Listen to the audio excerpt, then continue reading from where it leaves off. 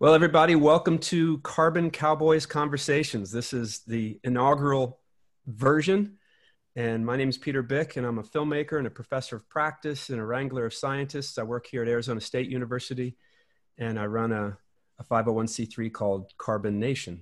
And I am so honored to look at the screen right now and see you three gentlemen on there. I'm beside myself, quite frankly. I've been faking it while we've been warming up. I'm bubbling here. So we've got Gabe Brown, Will Harris, and Alan Williams. If there was a Mount Rushmore of people who are trying to make this world better, Neil Dennis would already be carved up there, and then you guys, the scaffolding would be up there carving your all's faces.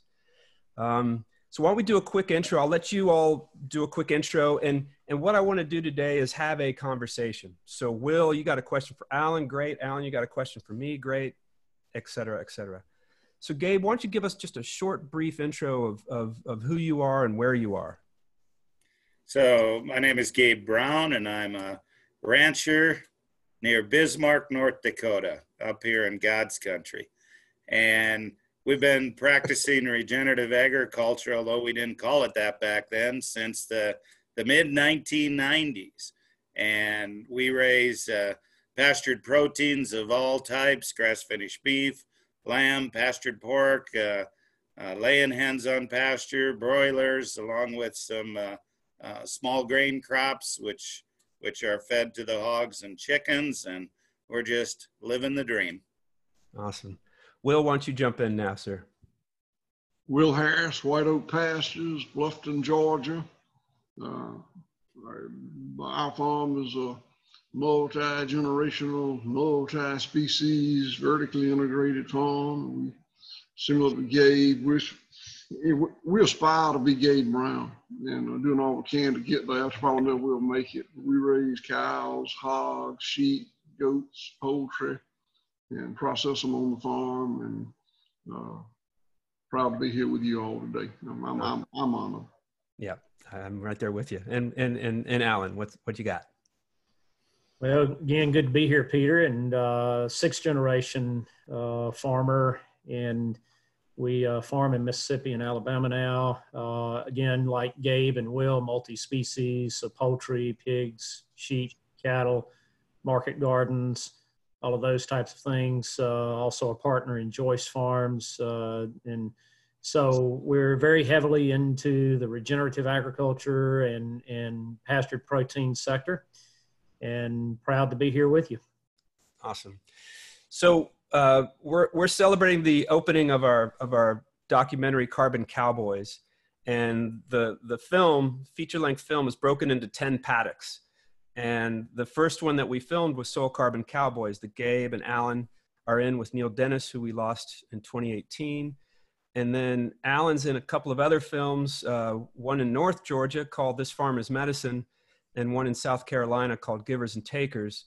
And then I got down to spend 3 days with Will, and we filmed a film called 100,000 Beating Hearts. So I've gotten to be knowledgeable about the work you all do because you were kind enough to open up your lives to me, especially Alan and Gabe, because you guys didn't know me at all.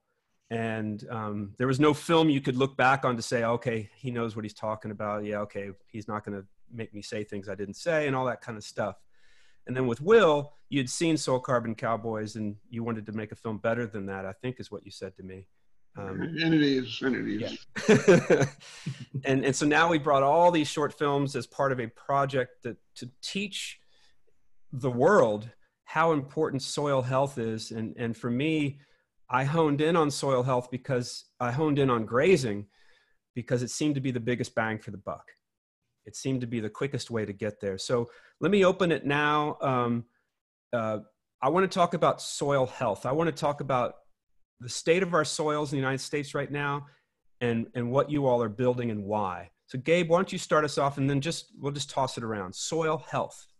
Sure. So we're really seeing over the past, especially 3 to 5 years, ironically, since Soil Carbon Cowboys first came out, a real emphasis on the need for society as a whole to look at soil health. And I don't care if your interests are in climate change, soil health plays a role in that. I don't care if your interests are in clean water, clean air, soil health certainly plays a role in that. If your interest lies in human health, soil health certainly plays a role in that. And I look at soil health as a way to bring society together. You know, we don't have to agree on everything, but certainly all of us as society can agree that soil health is important, and we need to focus on that as a society. And Will, are our soils healthy? United States as a whole? No, by and large, no. If the land has been farmed, I'm going to use the word conventionally, industrially, using a lot of tillage, chemical fertilizers, pesticides, no, the soil is not healthy. It's degraded into a dead mineral medium as opposed to being a living organic environment that's teeming with life. And what I'd like to add, I agree with everything Gabe said, and I'd like to add another benefit to healthy soil is revitalizing the local rural community. Industrial agriculture rendered small rural communities as irrelevant, made them irrelevant. And the way that the three of us farm and others, the relevancy is back, and the towns are starting to thrive again. Very proud of that. That's important. So Alan, what do you want to add to what we've just talked about?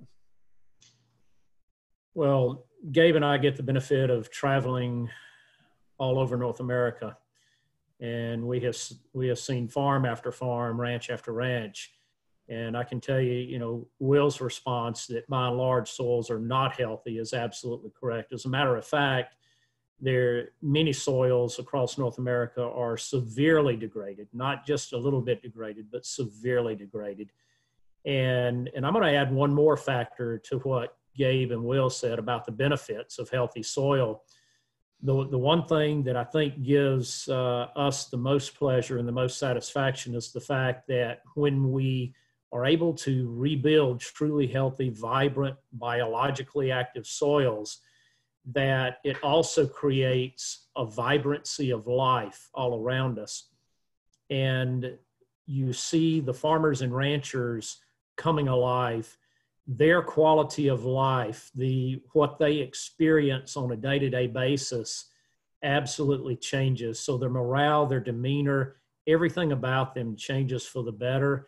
And Gabe said it earlier, healthy soil is the foundation for health for everything and everybody. I'm going to pick up on what you just said about health for the farmer. And, from what I understand, the group with the highest rate of suicide in the United States right now is farmers.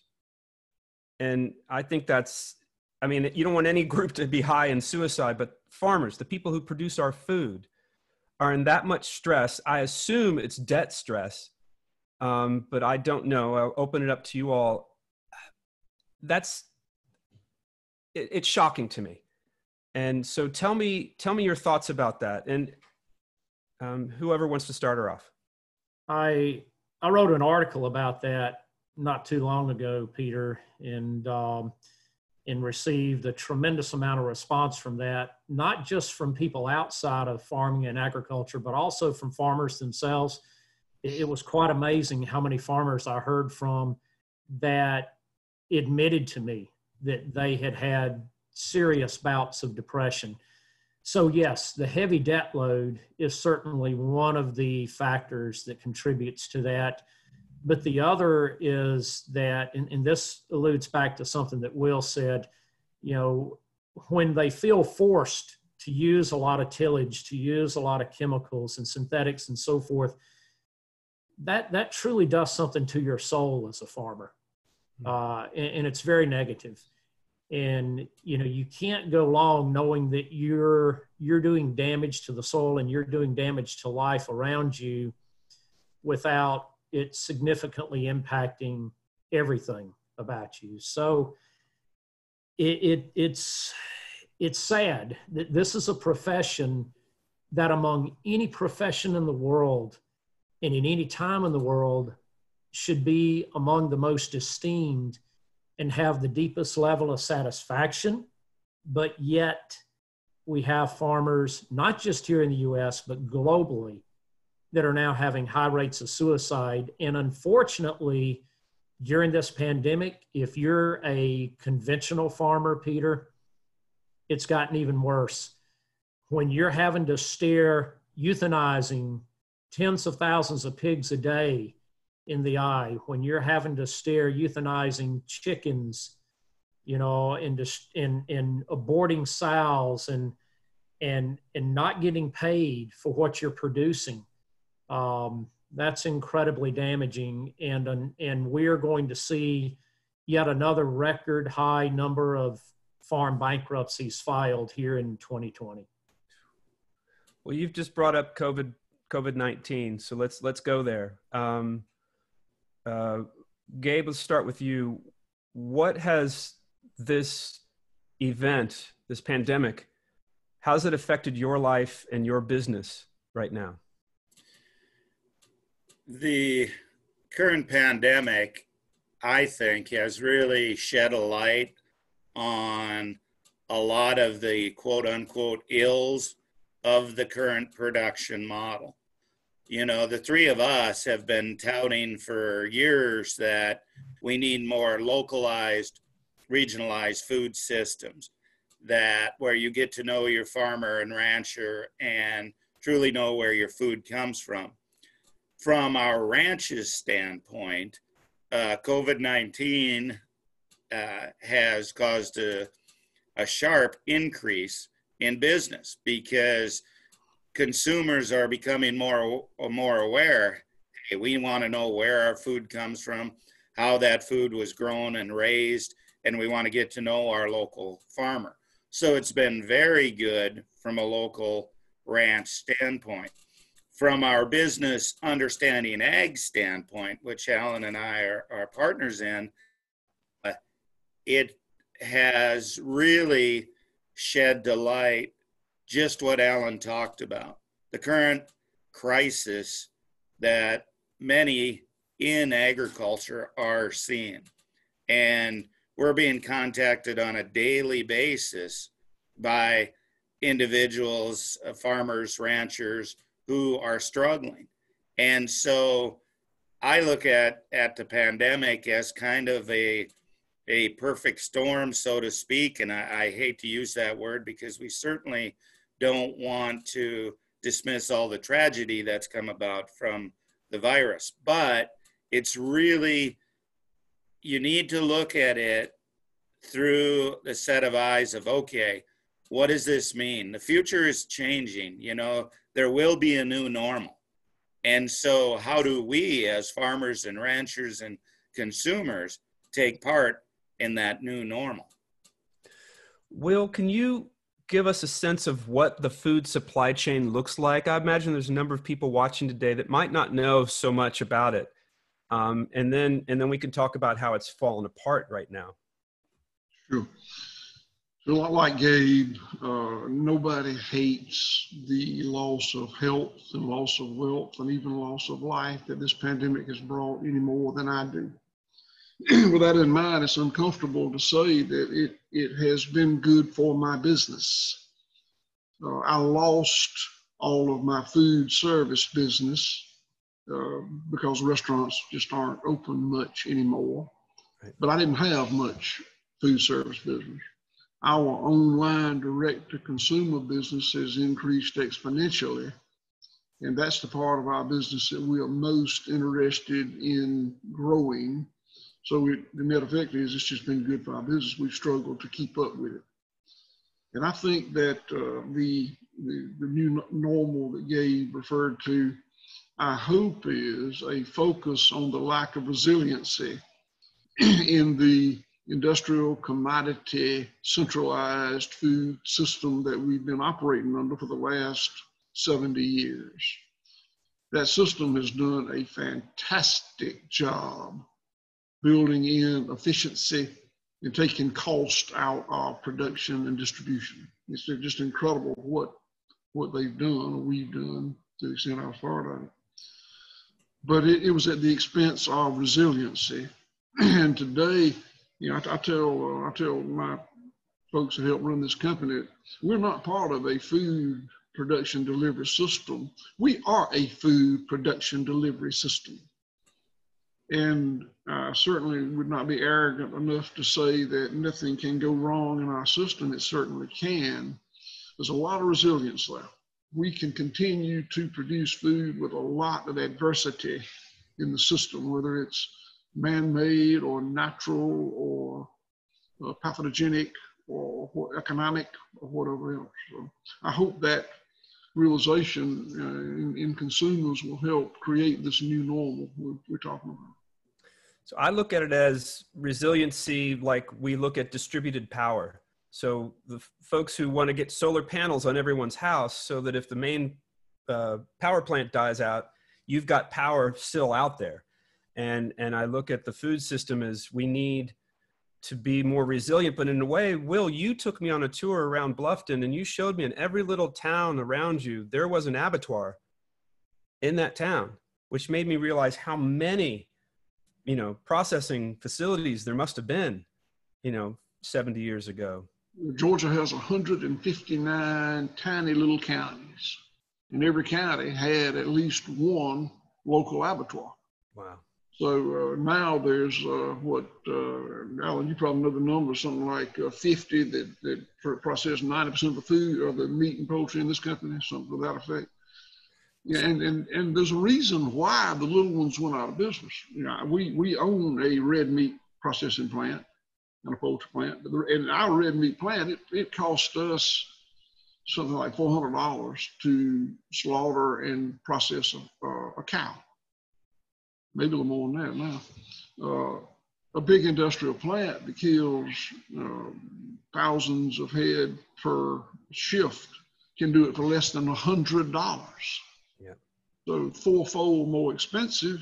When it's all about the race to the bottom on how cheap you can produce it, the big ones win and the little ones lose. But it's at the cost of resilience, the lack of resilience. So Alan, fill in the gaps of how the system has been working in this country and where we got to, and then bring it back to the idea that folks who are selling directly to customers like you all three do, how your sales have been increased during COVID.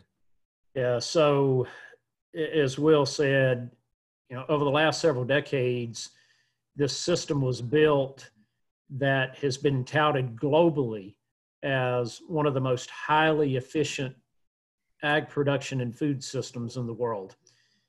But yet, in the midst of a pandemic like this, when met with that challenge, the chinks in the armor of that system began to show very quickly. It started with weak links in transportation, and then it bled through to weak links in cold storage capacity.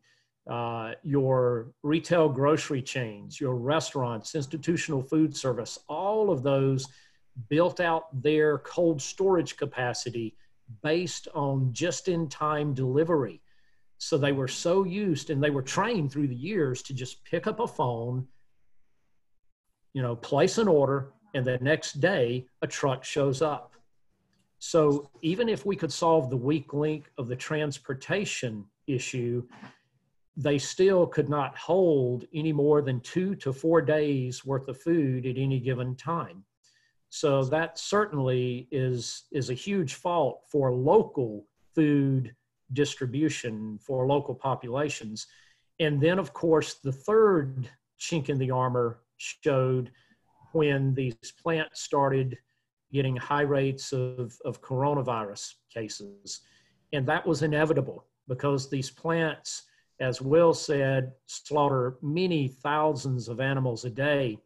It's impossible to social distance within these plants because it's assembly line fashion. They are standing literally shoulder to shoulder, and they must to have that efficiency and capacity. They don't have a choice.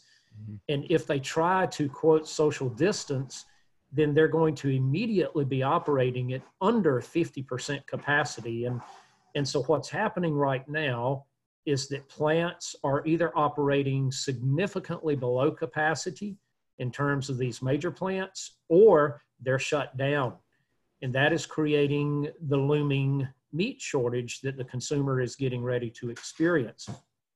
Now, on the flip side, well, and let me say one more thing about that, Peter, and it's that rancher, that farmer that is supplying that segment of the industry is now suffering enormously. They have no place to go with their pigs, no place to go with their chickens, no place to go with their cattle. And when they do have a place to go with them, they're getting a price that is absolutely untenable. It's so low. But at the same time, the prices for all of these products in the grocery store has doubled, tripled, and quadrupled, and will be going up even more in the coming months. So how do you rectify that? Both as a producer and as a consumer. But as Gabe said, on the flip side, what we are experiencing within the direct market sector, the regenerative agriculture sector, is that we have seen our sales increase anywhere from 400 to over 1,200%. As we look at people all across the country that are doing this, our demand has gone through the roof, and it's continuing to do so. But however, because we lost a lot of the small processing capacity all over the country in these last several decades, we're now hitting a processing bottleneck ourselves, not because of coronavirus issues in those plants, because they're experiencing little to none, okay? But because of the fact that we have overwhelmed that capacity. So we of those small packers, of the small meat packers. Exactly. We've quickly overwhelmed their capacity. So we need to rebuild infrastructure in two critical ways here. We need to have more regenerative farmers and ranchers that are doing what we're doing, but we need to rebuild this critical, I call it processing of the middle. We've just like Fred Kirschman's ag of the middle. We need to rebuild that capacity and have that capacity like it once was. Will said 159 plus abattoirs once existed in the state of Georgia. We need to rebuild that capacity in every state. And when we have something like this occur again, and it will, then we now can quickly mobilize and very efficiently and effectively deliver food to everybody in our communities. So Gabe, do you think that people are coming to buy more of your, first of all, you're seeing an increase in sales, correct? Definitely. Can you put a number on it? Like Alan was just saying, are you double, triple, or do you know yet? Or I would have to ask Paul, but okay. I would say easily 500%. Okay. Yeah. And do you think people are coming to you just because they can't find food in the grocery store, or like, why are they going to you, do you think? No, here in North Dakota, realize you can walk into any grocery store. There's no shortages. The shelves are all full, except for toilet paper. That's the only magical thing that there's a shortage of. Everything else, the meat cases are all full. They're coming, I believe, because part of COVID-19, you look at who is unfortunately succumbing to the virus, it's those with a weakened immune system. And more consumers are starting to realize that food is health. And so they want to source food that is grown on regenerative soils, in regenerative soils, and they know the practices that farmer or rancher is using in growing that food or raising that food in the case of livestock. And so that's what we've seen as a real marked increase in the number of people looking at food as health. And I think that's a good thing. I think it's only going to continue. And I think that's where regenerative agriculture really shines. Now, we're involved with several businesses and clients that are looking at that. How do we quantify the nutrient density of food and then compare it how it's growing across different production practices. As we do that, that'll accelerate this movement towards sourcing food that's grown in a regenerative model. So Gabe, I think it was in 2015, you and Paul, your son, who you just mentioned, who's now running your farm with you, or running your farm for you, or running your farm, and you're just— No, he's the boss. Yeah. He and you and I, you guys were researching co-ops, and we were in Albuquerque, and we went to a co-op in Albuquerque, and this guy was watering all the vegetables. And he told me, I don't know if you guys, you probably already knew it, but he really influenced me. He said, listen, my family tells me that all these vegetables here in this co-op, this organic place, are all too expensive. But then I asked my family, the guy who works there, he says, I asked my family, how much do you spend on medicine? And that shuts him up. And I tell them that if you put your medicine costs and your food costs in the same bucket, that cheap food that Will was talking about, how we've been racing to the bottom on that cheap food, all of a sudden it's not so cheap when you include those two things. So that was something I learned with you a couple of years ago. I talk about that a lot. Mm-hmm. Yep. And we're seeing that. I'll give you another incident that occurred. Paul and I were at the farmer's market, and a gentleman walked up to our concession trailer and was looking at the prices and the products. And he said, boy, your meat is higher priced. And before we could answer him, the gentleman standing behind him said, let me tell you what, I just had a triple bypass. This meat is cheap. And we thought, hey, that's perfect analogy. But one of the things we've been doing is actually testing the nutrient density of our products, everything we grow and raise on Brown's Ranch. And what we find, we compare that with other products that consumers have available to them. We are consistently, without a doubt, significantly higher in, for instance, the essential fatty acids, and higher in omega-3s. We tested ribeye steaks that had an omega-6 to 3 ratio of 1.3 to 1. Think about that. That is unheard of. What's that mean? Pastured protein industry. And so for beef, and you compare that to much of the quote unquote conventionally raised beef, that's often 15 to 1 or higher even. And so consumers are coming to producers like us because they truly want nutrient dense food. Can we scale this? Can the American agricultural system scale regenerative ag to feed more and more and more of us? Can it happen? Will? You know, one of the things I often get asked that question, and I tell people, well, look at what's being produced. In a conventional model, it's a monoculture.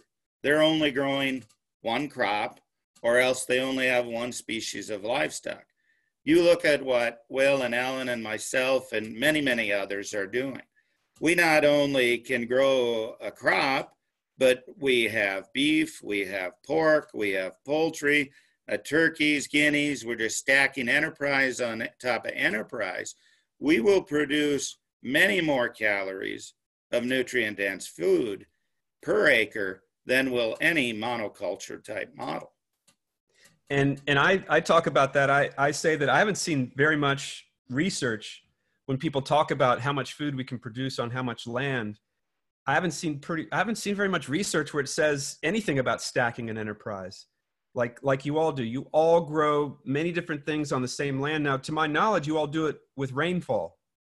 Like, I don't think I've seen irrigation where you guys are farming.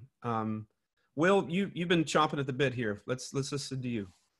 Well, I was agree with what's been said.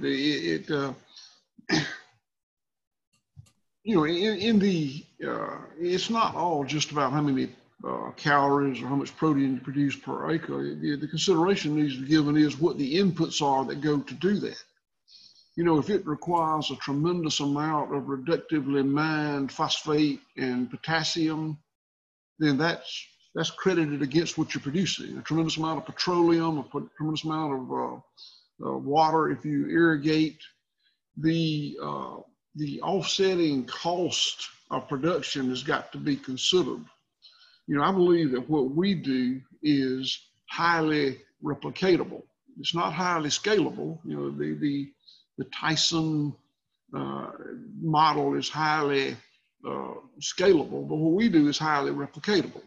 You see three guys here from very different ecosystems scattered around the country, and we all have programs that are working efficiently, effectively in our ecosystem. And that can be done, I think, in every ag county in the country. And I just want to say that we're celebrating the start of our documentary film release, Carbon Cowboys, today, which is carboncowboys.org. And if you want to know a lot more about what these gentlemen do, that's what these films are about. You'll get to meet them in a much deeper way and really understand what they're doing. Alan, to get back to you, I think your mic is muted right now. There you go. If you were the Secretary of Agriculture, you woke up this morning and found out you were the Secretary of Agriculture, what would you do? What would be your first steps? First of all, I would have to say that thank God I'm not involved in Washington, D.C. But if I were, then I would have to look very, very strongly at how we can effectively and efficiently restore. It would be a multi-tiered approach. The first thing would be rebuilding our foundation, what we talked about at the beginning of our conversation today, the soil.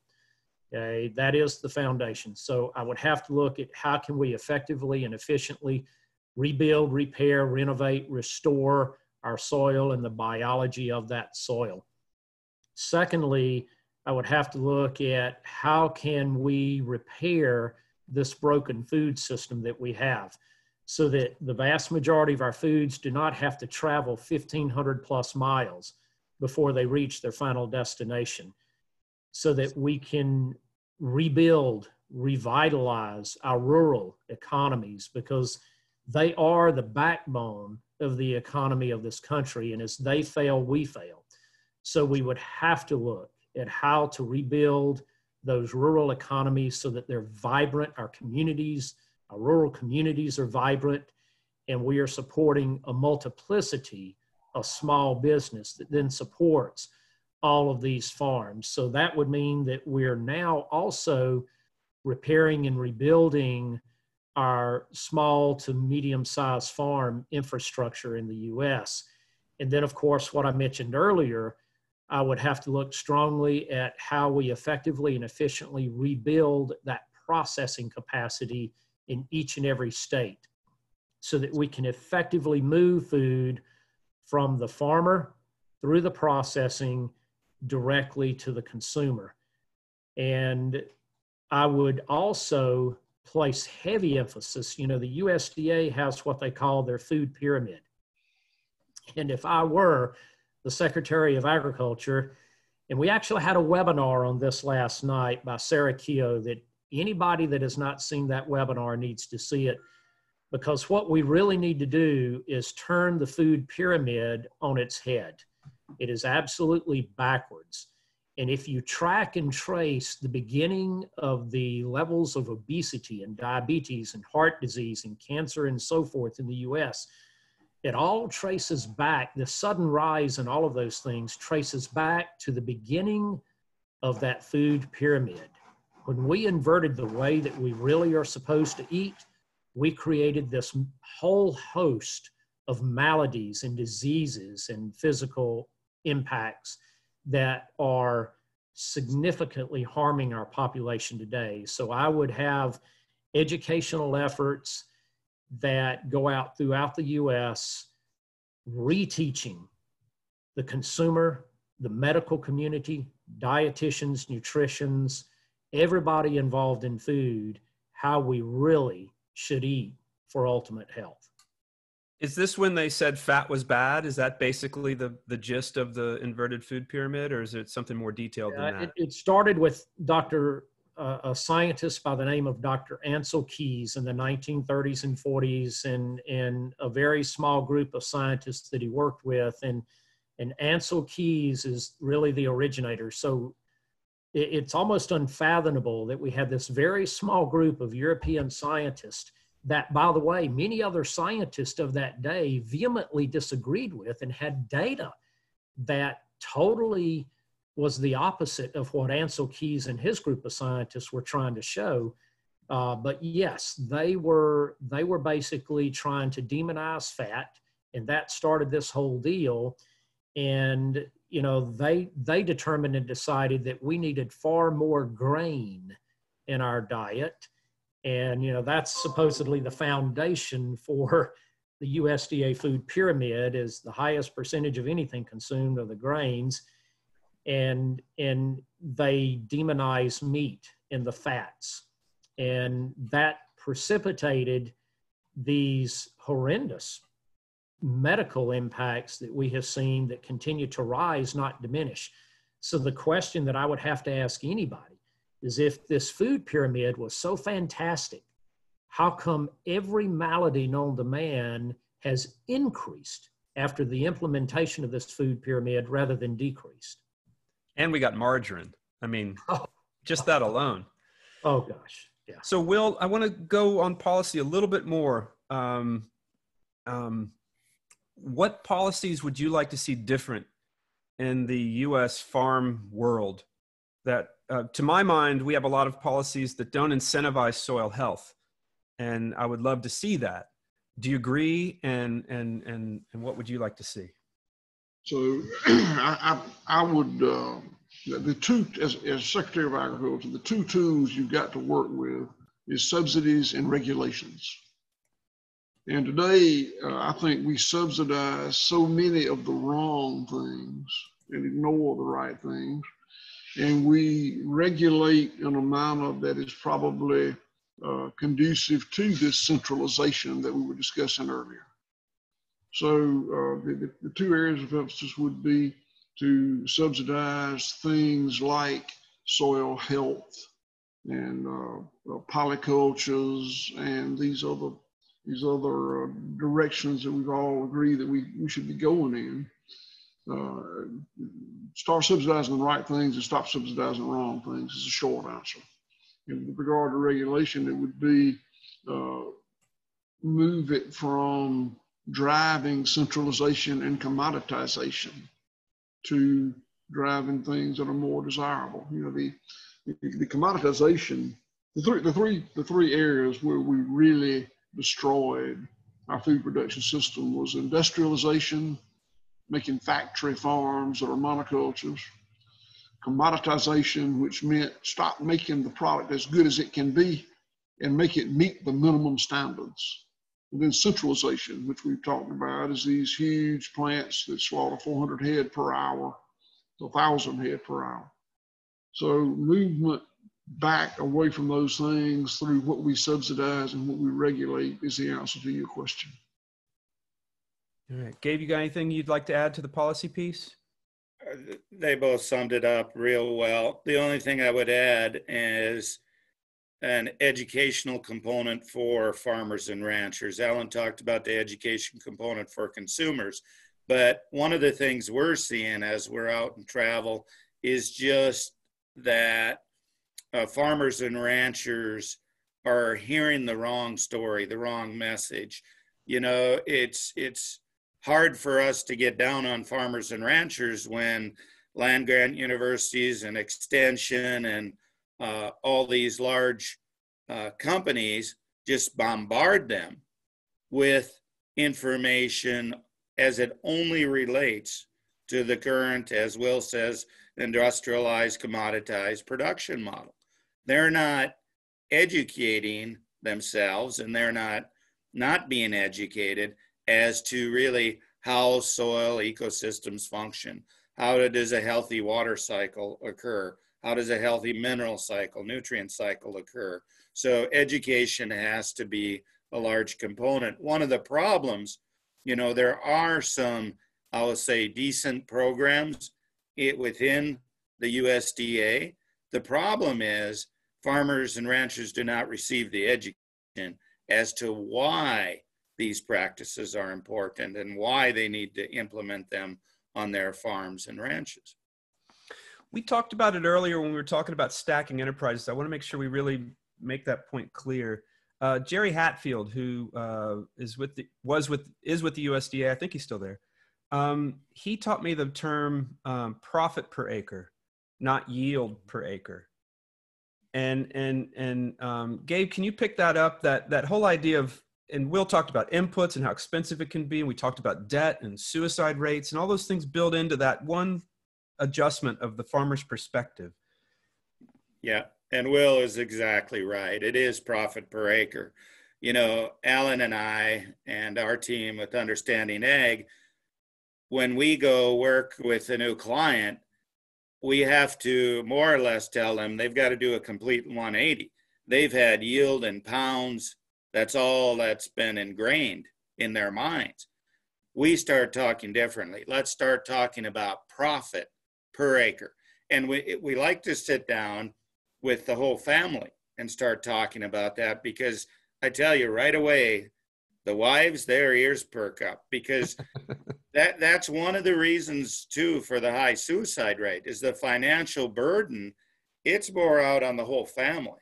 And the wives, you know, they're supposed to feed a family and buy what they need for that household on a smaller and smaller budget. Well, when we start talking about profit per acre and about putting themselves first, then we can really move forward. So we need to go into these farms and ranches and find out, we need to get rid of the excess. Where are they spending money foolishly, and what is it truly costing them to produce a bushel of grain, a pound of beef, etc. And then how can we take advantage of these stacked enterprise systems to add more income and increase profitability to their operations? Gentlemen, you want to add anything, Will or Alan, to that? Just the one thing that I would say is that over and over again, what we have experienced with our own farms and clients who are doing multi-species or stacked enterprises, as we like to call them, they are producing far more food per acre than any commodity farm can even think about producing. And Will, were you going to add to that, sir? Yeah, I was going to say that the shift, I think, occurred when we stopped thinking of farms as ecosystems and started thinking of them as factories. It's a completely different mindset. You know, reductionist science did so well for Henry Ford producing Model T automobiles that we applied it to everything. The reductionist science does not work very well in a complex system. On a farm, it's a biome, it's a complex system. When a young farmer, let's say someone's watching this webinar right now, young farmer doesn't own land, land's expensive, but really wants to grow food. There's a lot of people right now that really want to grow food. They might not be young. You might get mid-career folks who just like get out of the office, they want to grow food. How can they get a leg up? How can they start? Gabe, do you want to start up?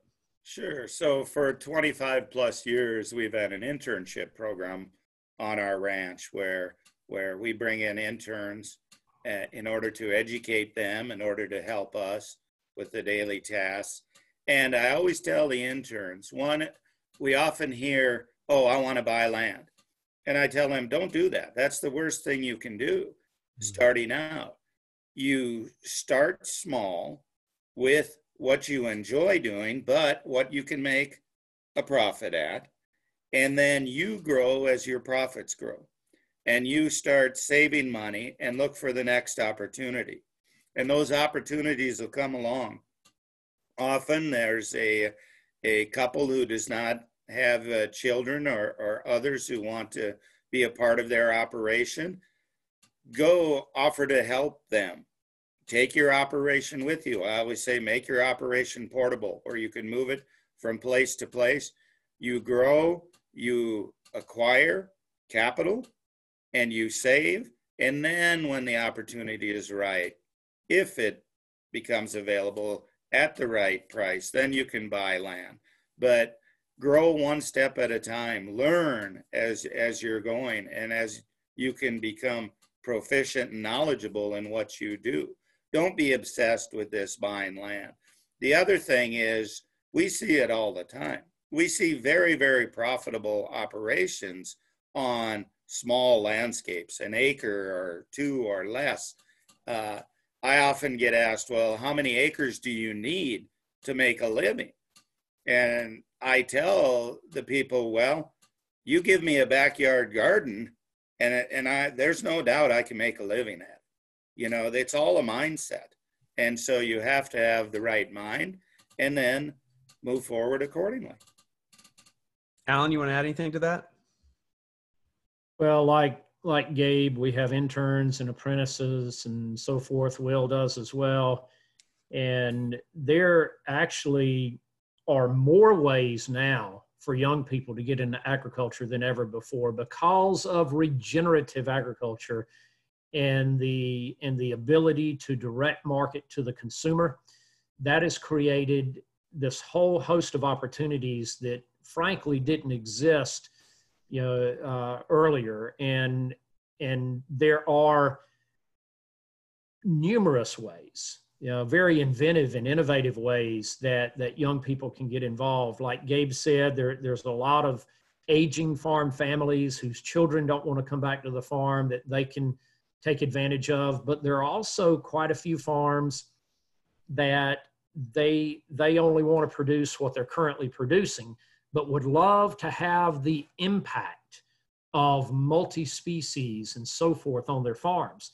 Mm-hmm. And so this opens up an opportunity for young people to be able to utilize that land that they do not own, to be able to build their own business while at the same time adding to the fertility and the soil health of the farm that they're using. Will, do you have like an intern, and all y'all, do you have an internship sort of like alumni association? And do you know where all your interns are? And can you kind of look at that part of your legacy, that part of what you've given? Well, it's not that formal, but yes, we do keep up with most of the people that have come through here. Most of them become friends and family. And one of the things that's interested me about that is almost to a person, when they come here, it's about owning my own farm. There's both these other guys referred to. And quite often that evolves into just being part of a regenerative program. You might own it, but you don't have to own it. If you have a passion for aerospace, that doesn't mean you come out of college and start a spaceship company. You go to work at a spaceship company. One of the things, we hire a lot of our interns, a lot. And what happens is they learn that they have a passion for sheep or chickens or vegetables or eggs or whatever, hogs, whatever species. They don't have a passion for being a mechanic and an accountant and a veterinarian and all these other things that are necessary. If they go to work here because they really like going out, today I'm going to plant squash, and they get out there and the tractor won't crank, so they're the mechanic for the day. Well, here they call the mechanic and he brings them another tractor and they plant squash. So that's, we wound up hiring a lot of our interns because it's, quite honestly, it's just, unless you got the passion for sailing your own ship, it's just pretty practical to go to work with us already a ship and sail. I want to talk about big companies right now, big food companies. We've been saying industrial agriculture, centralize this, centralize that. So that's the big companies are the ones who are profiting from that. I myself am in a really cool collaboration with McDonald's. We're leading a large research project, and McDonald's is our lead funder. And I can tell you in my conversations with them that they would be agreeing with everything that they're hearing right now. And yet we're in such a big different places of where we're at and where we want to go, but how can we get there? You all Gabe and Alan specifically, you're wearing your swag right now. You're understanding ag hats and shirts and everything. You haven't given us any, but that's fine. You all are working with General Mills is what I know.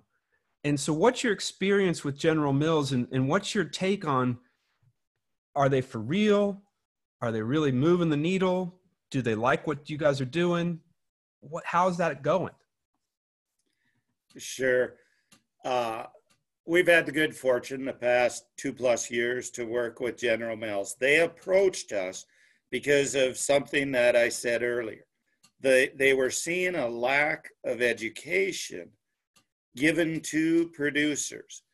As producers move down the regenerative path, they need to understand these principles of ecosystem health and how to adopt those principles.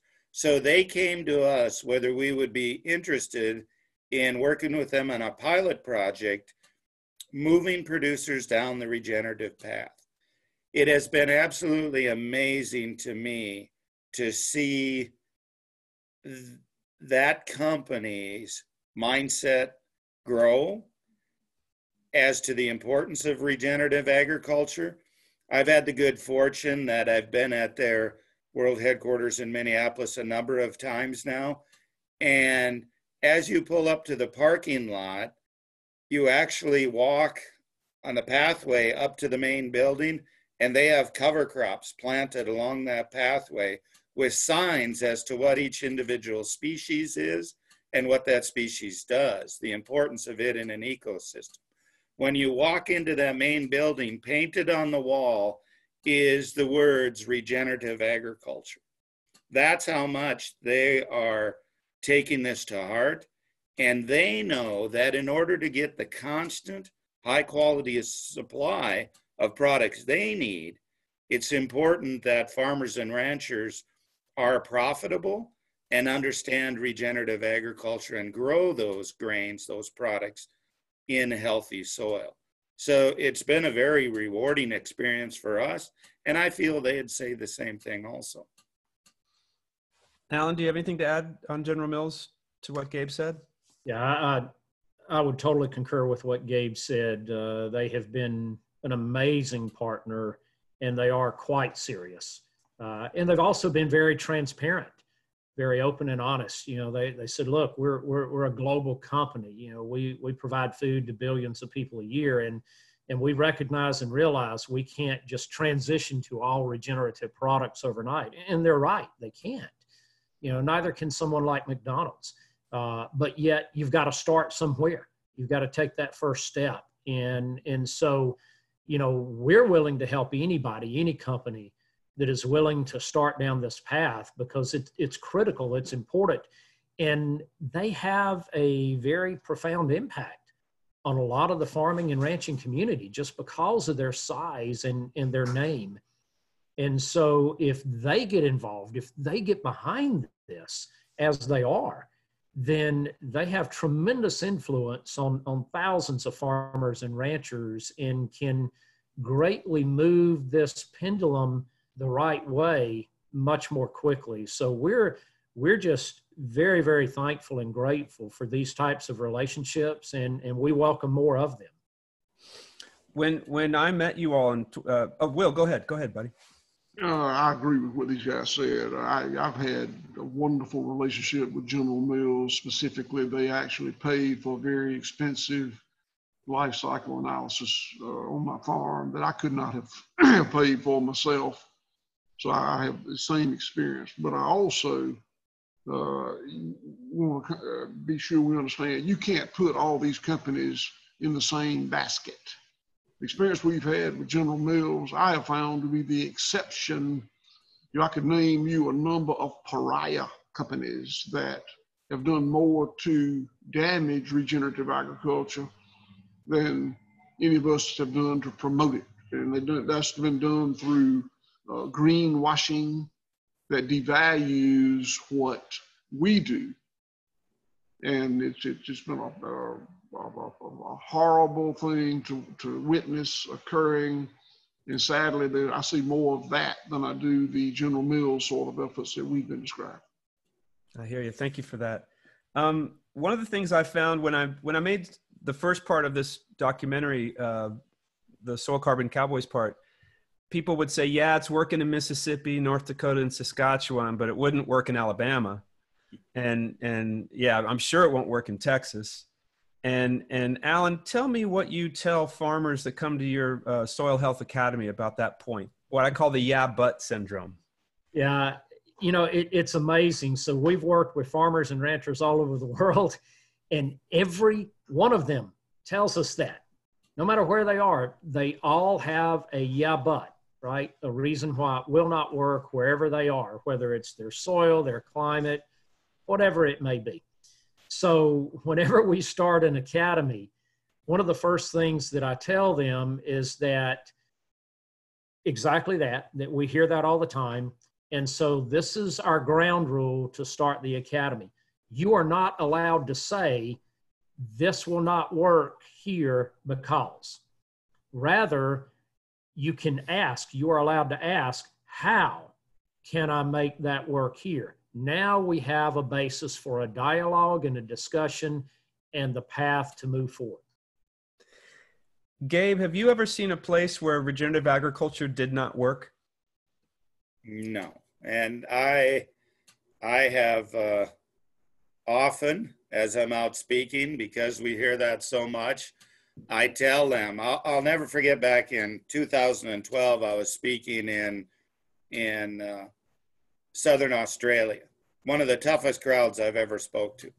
And I was having a tough time, and they were actually heckling. And finally I had enough. You know me, I'm just going to say what I think. And I said, I'll tell you what, I will bet any one of you out here, your farmer ranch against mine, that I can get it to work on your farmer ranch. And right then they just shut up and they started listening. And I'm serious about that, because these are the principles of nature. This isn't rocket science. These are the principles of nature. Anywhere where there's land-based agriculture, these principles will work. Will, did you have anything to add to that? Or was someone trying to interrupt your time with us? Both. So, you know, what I would say is that we all understand that when all the natural systems are working, nature yields an abundance. That's all that oil and coal and gas got in the ground. It's the abundance. And we started the degradation when we broke the cycles of nature. And there are cycles of nature everywhere.